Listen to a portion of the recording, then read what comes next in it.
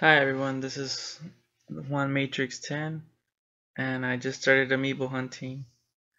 My first amiibo, I was hopefully looking for Samus, but with no luck I didn't find her. She's one of my favorite characters from Super Nintendo. But yeah, I came to GameStop, no luck here.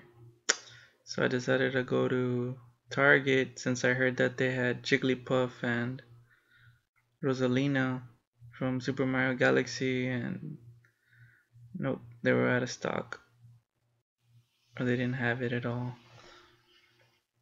I kept my eye out for other rare ones, maybe not Sonic, but the third-party guys from Smash, like Ike.